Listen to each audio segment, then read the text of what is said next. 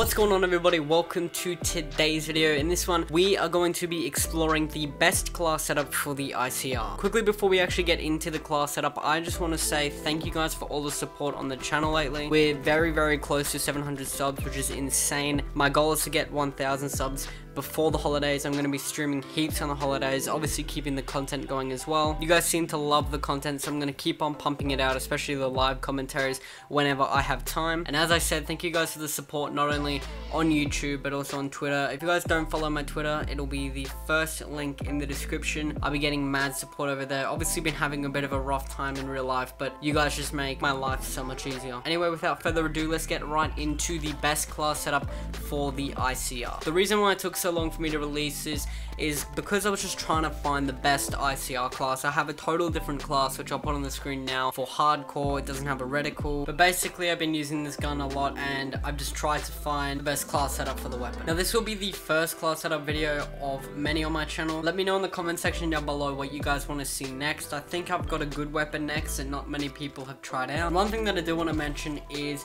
to take advantage of this weapon. So let's dive into talking about the weapon. I'd say that pretty much 70% of every single lobby is filled with people using ICRs. The hype over it has kind of died down now. People are trying to get gold weapons. There's more variety. The reason why it's used so much is because of how powerful it is at long to medium range. It's also super good up close because of the damage. But the main thing that stands out about this weapon is that it has very little recoil, and that takes pretty much no skill. Anyone can just grab this gun and absolutely melt with it because of the lack of recoil. If you use a low sense with this gun, you're pretty much just going to be melting people, and that's exactly what you're seeing in this gameplay. Without a doubt, this is probably one of, if not probably the easiest weapons to get gold because of just how easy it was to just lock onto their heads and just get those headshots. Now all these reasons equate to why I absolutely adore this class. This is kind of the accuracy class that I use when my shot's on. I just want to melt people. This is the class that I use. So here's the class setup on your screen right now. Now obviously starting the class off, we'll look at the reticle. In my opinion, the red dot is the best reticle to have on the ICR. The reason for that is because there's literally nothing else. If you want to use an iron sight, I wouldn't suggest it with this class because this is kind of like a laser class, but I feel like the reticle just helps it at medium to long range. It definitely improves it a lot more. The second two attachments are grip 1 and grip 2. Now these are the attachments that really make this class stand out. You've got little recoil without grip, you've got pretty much no recoil with grip, and grip 2 is very little recoil. This obviously means you can just zap onto people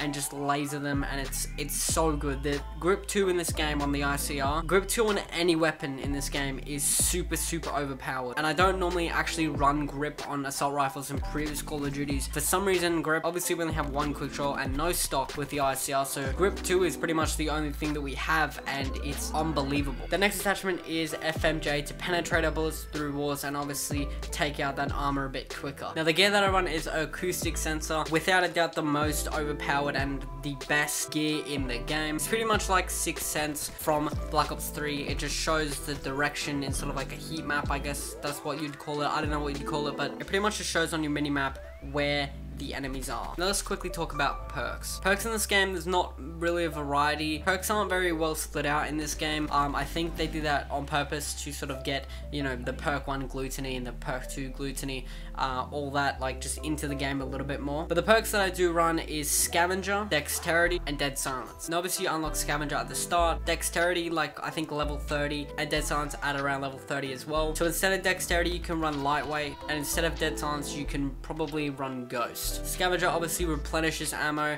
It does help when you're going on streaks. Dexterity is pretty much fast sense from Black Ops 3. Nowhere near as good though. Kind of use it as a quick draw at the same time, so it is very useful with this class. And finally, Dead Silence is probably, I think, the most overpowered perk in this game at the moment because you're super quiet, but the enemy's footsteps are really loud. And I would definitely suggest to put your audio settings on super crunch to help you hear those enemies a lot better. Anyway, guys, that's the end of the class setup. I hope you guys do enjoy. Have fun with this ICR. Definitely give it a shot. If you did enjoy, smash the like button. Also subscribe if you have not already. Also turn on post notifications if you have not already to get notified for every single time I upload and go live. Peace out and enjoy the rest of your day.